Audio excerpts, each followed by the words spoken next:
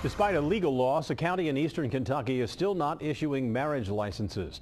A lawyer for gay couples in the Commonwealth may now ask a judge to hold Rowan County Clerk Kim Davis in contempt.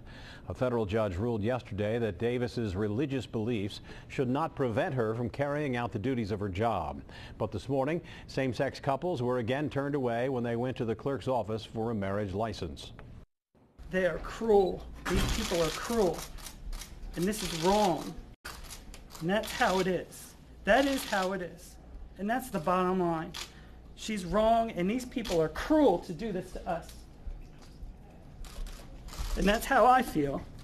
Workers in Davis's office say she is on a scheduled vacation. Her lawyer says they will appeal yesterday's ruling.